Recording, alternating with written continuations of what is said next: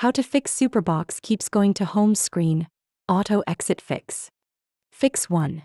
Check internet connection. Ensure your Superbox is connected to Wi-Fi or Ethernet.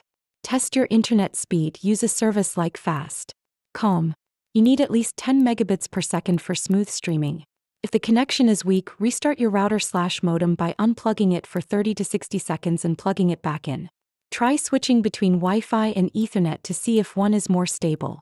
Fix 2. Restart the Superbox device. Power off the Superbox. Unplug the power cable. Wait for 60 seconds. Plug it back in and power on the device. Fix 3.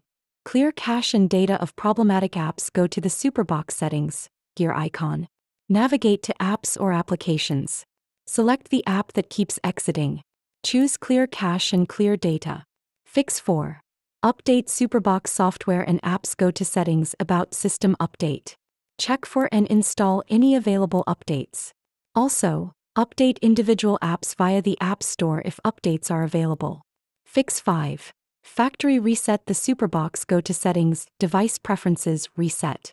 Select erase everything and confirm. Wait for the device to reset and reboot. You will need to set up your Superbox again.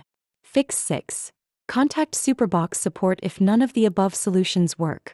Reach out to Superbox customer support for further assistance.